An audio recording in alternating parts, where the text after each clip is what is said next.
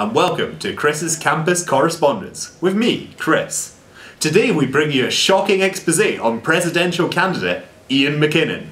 Over to our roving reporter in the field, Ron, who's been missing since his numerous election defeats last year.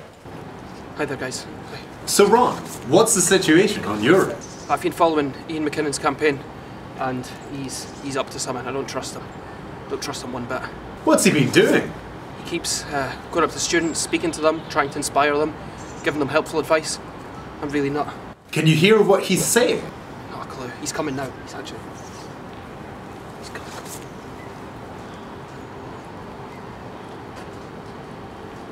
Can you see this? Hi there. Hello? Good to see you.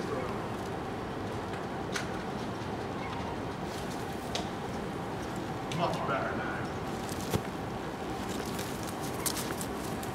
What is this? Why? From your water in the water. What are you doing? It's pure hapless student. I just want what's best for our students. Well, what are you doing for them, eh? What's this? Simple. Simple what? Turning water into wine. I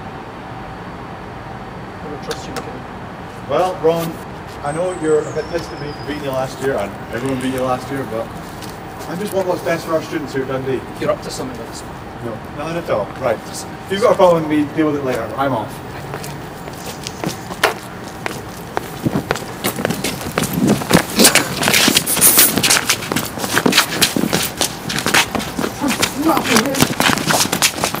So here we are back in the studio. Ron, I heard that you're running again this year. What are your policies? Don't have any policies. Hate the union. Iain, have you got a better answer than that? Definitely. My first policy is I want better communication and engagement with students.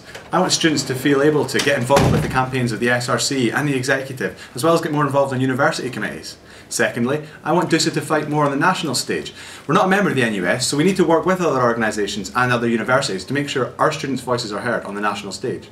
And finally, I want an open and accountable executive. Students elect the exec. They should feel free to come and speak to us about anything they want. Well, thanks very much, Iain. Thanks, Chris.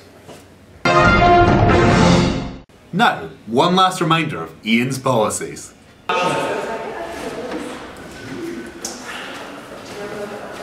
Look, Mr. Rod, I understand your concerns, but we really need to work together on this.